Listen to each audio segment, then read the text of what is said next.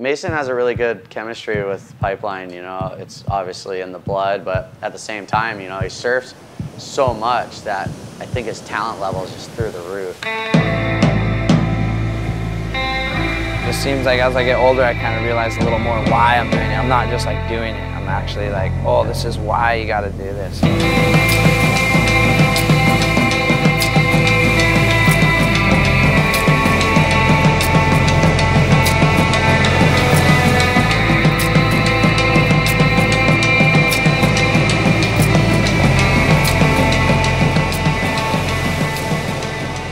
Love competing. My family's always done it. My Uncle Derek, my dad are like really competitive.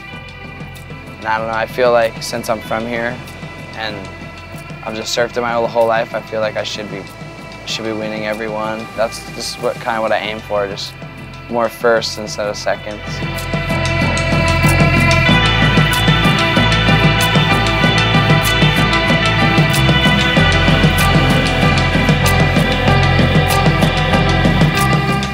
I just remember that day was like real perfect, pipeline and backdoor as far as size, and then as the day went on it just got better.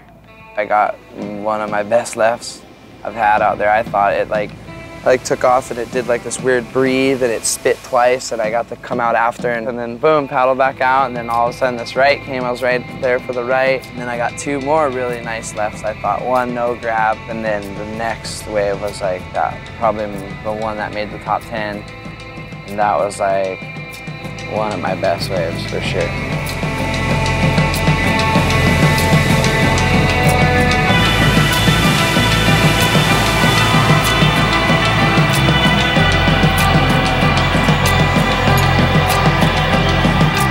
I wanted to donate the 10 grand to Sunset Beach Elementary School because it's where it all started for me, and I just remember I always wanted, this is where I wanted to be a pro surfer on this little yard. Thank you. Okay. Yay! Big money for the school, big money. Get excited. Big money.